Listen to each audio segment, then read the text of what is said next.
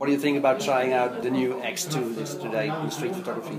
Well, the X2 was an interesting experience.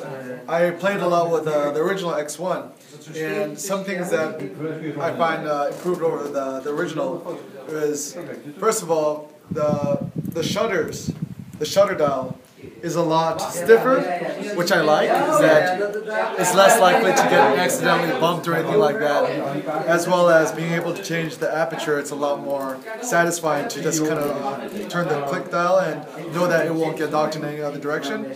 One thing also like about using this for street photography is that you could pre-focus the manual focus to 1.2 meters or whatever, and I've noticed that there's little to no shutter lag on it when you're shooting street photography.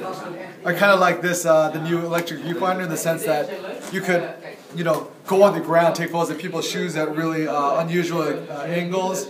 Image quality is really good. Kind of like this cool new pop-up flash. It feels comfortable in hand. It's not very heavy. It's with a 24 crop. It's about 35 mil. It's very nice. The thing that I would probably prefer is probably using an optical viewfinder. Is that although the electric viewfinder is very nice, I think for street photography you want everything as quick as possible. Putting on the optical viewfinder would be a lot more responsive when you're shooting on the streets.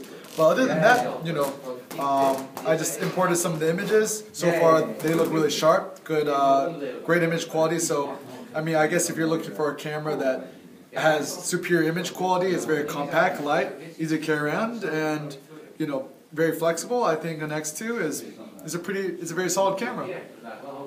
Thanks. Sweet.